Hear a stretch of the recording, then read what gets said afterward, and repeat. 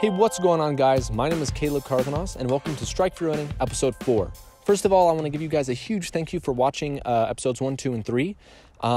Those episodes, they were a lot of fun to make, especially the third one, which is pretty much one of my favorite videos I've ever made in my entire life. It just really meant a lot to me, and yeah, so thank you guys so much for watching the past episodes of this series, and for also watching my other videos on the channel.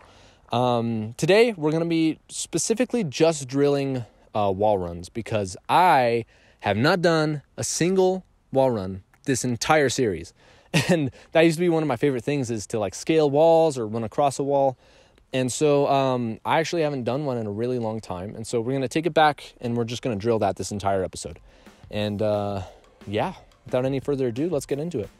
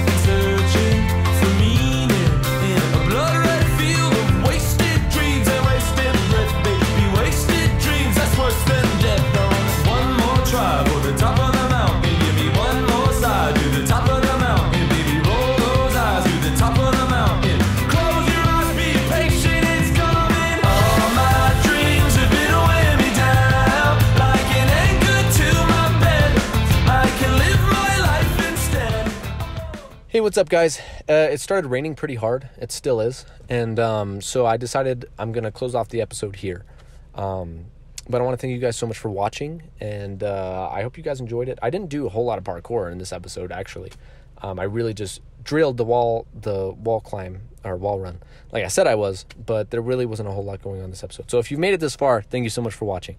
But I also just wanted to close off with some thoughts that I've just been having recently, and with the message that I've been kind of relearning in just the past few weeks. And that is that progress is not linear. That's something that I've been heavily reminded of recently, whether that be in the gym, in your filmmaking journey, or in your spiritual life.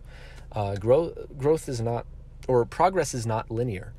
And that's okay. That's something that I kind of had to learn. That's where I learned the first time in the gym, because when you go to the gym, there are some days when you feel like you could lift the earth.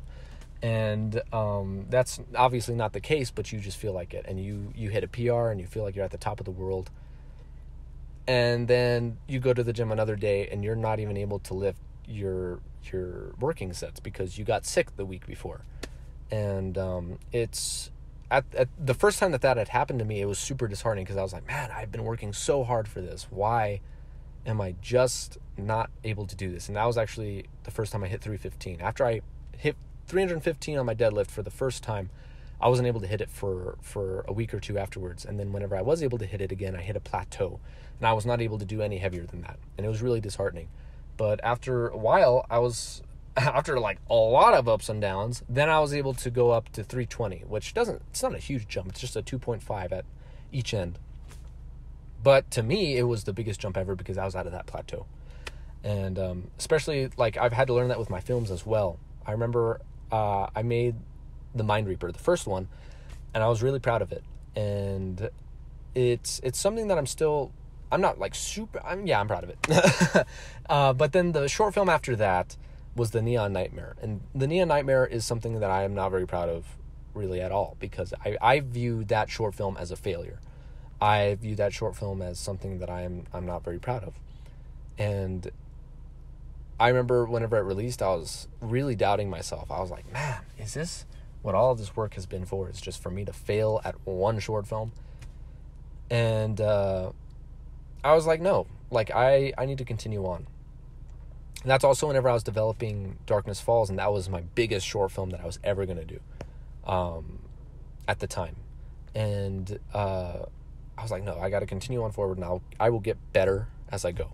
And I still made Darkness Falls, and it came out, and it came out pretty good. You know, the intro is extremely long. Like, just looking back on it, whenever I was making the director's commentary, the intro is so long, it's like 5 minutes, and it's a 10-minute short film. Like, what? Anyway, but even with that, like, with each and every step you take, you learn.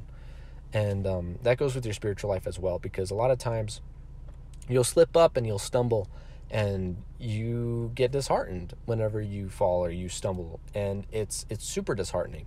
And you're like, all of this work, dang it. And it's not about not failing. It's about keeping your gaze ahead, which is something Proverbs 4:25 says. And it's just about focusing forward and continuing on forward, even when you don't feel like it.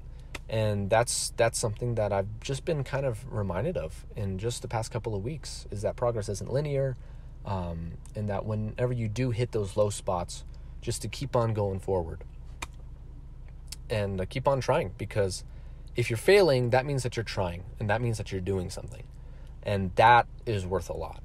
And so, yeah, that's going to be pretty much it for this episode. Thank you guys so much for watching episode 4. And I will see you next episode, when I hopefully don't get soaking wet during the video. But hey, we'll see what happens. Anyway, strike out.